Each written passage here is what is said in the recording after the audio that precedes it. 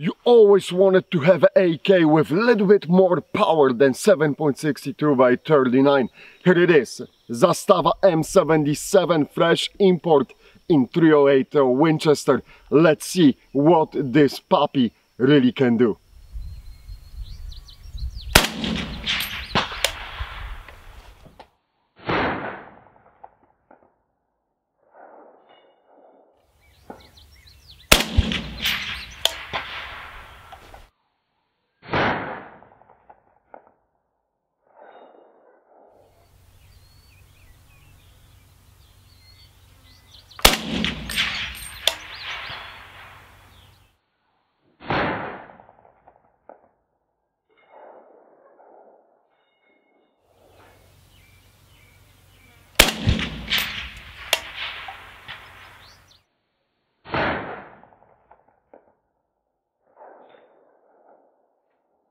Easy peasy.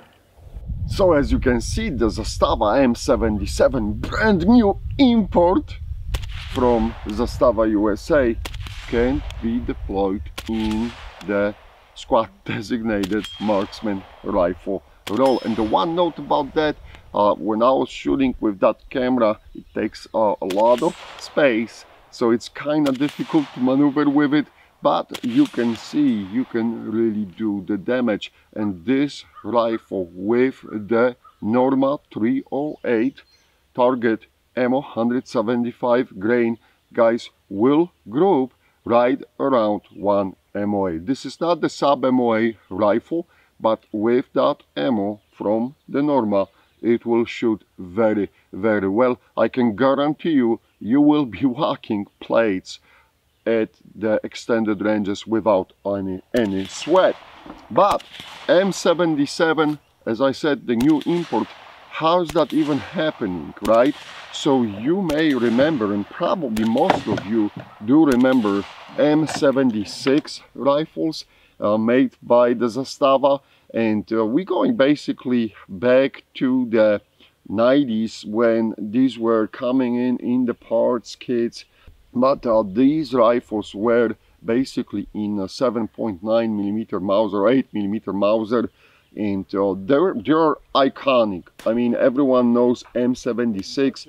Unfortunately, they are no longer in production. But at that, not that long after, when the M76 was launched by the Zastava, they actually released the M77 model, and that was in 308 Winchester. And those rifles were imported by Century Arms to United States in a different stocks, forms, things like this, but the main idea was there, the 308 Winchester. That never really took off in the US. The Century wasn't putting a lot of marketing power behind it or anything, and at that time AKs were not as popular. Now Zastava USA decided to bring those all back, and you hear the first reports from people who went to the SHOT Show. They were talking about the M77 being back, and now they are being launched in the US. This is like totally new import, and those rifles are blessed. I think they are fun. They shoot very, very cool. I got the one here, as you can see, with the can from OSS or Hacksworks. That's the updated name for the company, but no issues with barrel being concentric. To install the suppressor, it runs very well suppressed, serves and shoots beautifully. No issues whatsoever with any kind of ammo. I shot the surplus through it, and as I said before, I shot the really good match grade ammo, and that Zastava takes everything. It's absolutely a pleasure to shoot. Now, the Zastava M77 takes all the regular Yugo AK accessories. So as you can see here, we equipped with the Recon combo on the Yugo mount. I got the Yugo adapter on it for the stock. But if you wanna keep the wooden stock or put the wooden stock from this you know, Zastava style or Yugo style rifles, it will fit. The front end, this is actually Zastava USA rail, but as you can hear it, there's some loose play on it, so I wouldn't put a lot of, you know, like accessories. If you wanna use some laser designators and something like this, this brother is not going to keep the zero unless you will start shimming and eliminate that play. But the rifle is loaded with the standard Zastava features. It's got the adjustable gas block, 3 settings on it. I run it suppressed all the time on setting number 1. No issues whatsoever with functioning and cycling. It takes any kind of ammo from those magazines. As I said too, those magazines, they are made in USA, but they fit very, very well. Surplus ammo, match grade ammo, no issues. It really fits well, so that was nice to see. And no issues with the feeding or cycling whatsoever.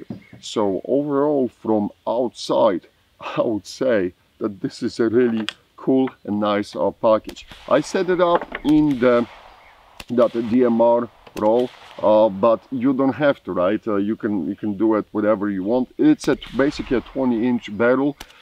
I'm hoping that at some point the Zastava will release them in the shorter barrel configurations as well. 16 inches would be cool, 18 inches would be cool. We'll see what they will do, right?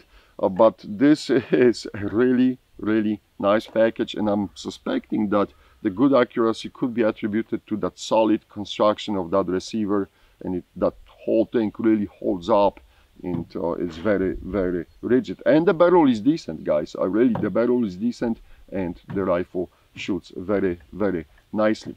But I will ask Ula now to take the camera off, and we'll do the live view.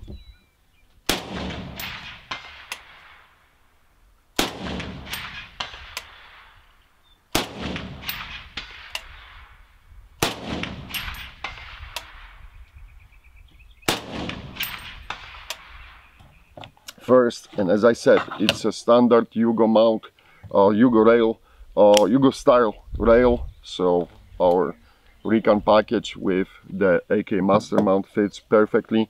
We'll remove the magazine from the rifle and push the switch. It still has that locking switch like all the Zastavas. It's like a trademark, right? And we can remove the dust cover without any issues, and the recoil spring. And the recoil spring is solid, is beef up, it's looking nicely. Nothing really major on the recoil spring. Standard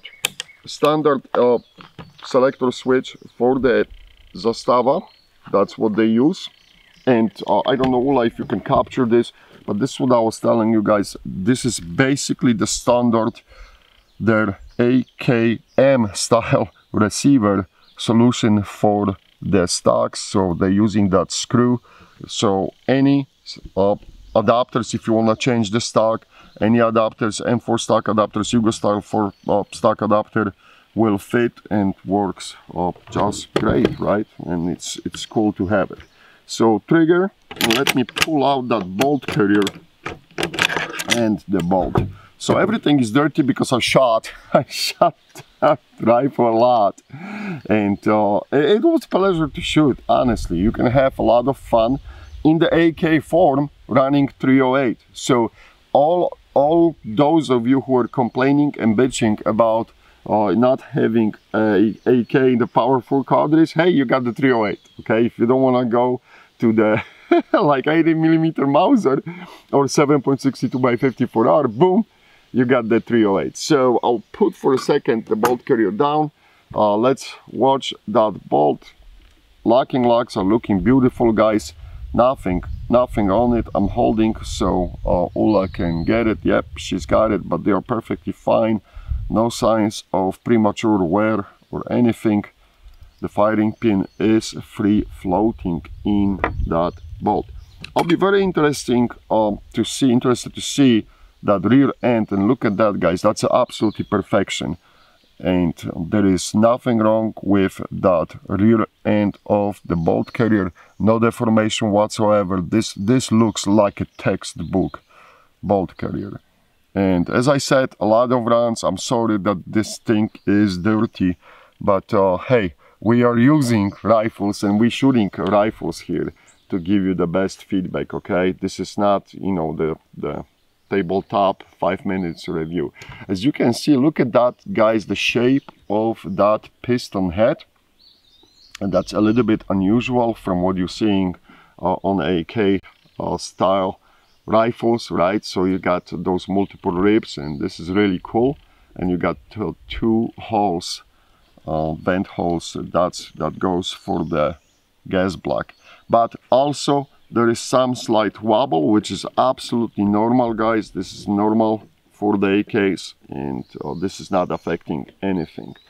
So this is all looking cool. Let me see that trunnion. Okay, trunnion is looking, right lock is looking good, and on the left side I don't see anything wrong. I'll tilt the rifle so all I can capture this, but this is all looking good inside. And again, those locking lugs are holding up, and this is a good sign for the Zastava. So they really pay attention to how they're putting it, and it's nice to see it. So I'm happy that those locking lugs are looking like they are.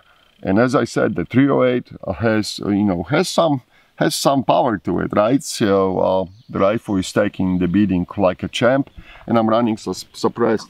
So even with the OSS or Huxworks can, you're adding a little bit more pressure to it. Not much, but a little bit. All right, I can use the slot on the side of the bolt carrier to move the lever.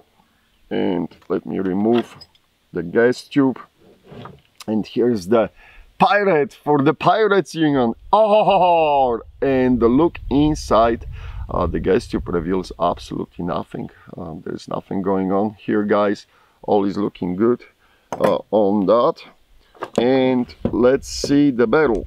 There you go. That's the look at that front end. And this is what I was talking about. You will have to shim it, guys, if you would like to put some serious, you know, accessories like a laser designator or something. For the light, I guess that wouldn't matter that much, but something like this will affect you if you have the laser designator, because your zero will be moving, right? In a short distances, you know, within 10 meters it wouldn't matter, but like at 25, but then again your laser designator will probably become hard to see. All right, everything here is looking good. The gas block is looking good too. I don't know, Ula, can you capture it? Yeah, live TV. We're going with the live TV here. Look into the gas tube, not the gas tube, but the gas block. And this is all looking good. So very nice, very nice. Let me quickly see those rivets, how the rivets are looking. This is perfect. This is all perfect, and these are looking good too, guys. So the rivets are looking great too, and I don't see anything, you know, wrong with that rifle. So hey, it is extremely good news. We got yet another import rifle coming to United States, and this one is in the user-friendly, US user-friendly caliber, a 308 Winchester. So kudos to Zastava USA for not giving up on the US market and for bringing all those new rifles. All right, guys, let me know if you have any questions. As always, it is a pleasure to be a guest in your homes. Thank you very much. If you have any questions, post them underneath of the video. Comment, that helps to break the algorithms for the YouTube too, right? So beat the YouTube. I'll be monitoring those comments for at least 24 hours and try to answer to all your questions. Thanks, guys. See you in the next video. Bye.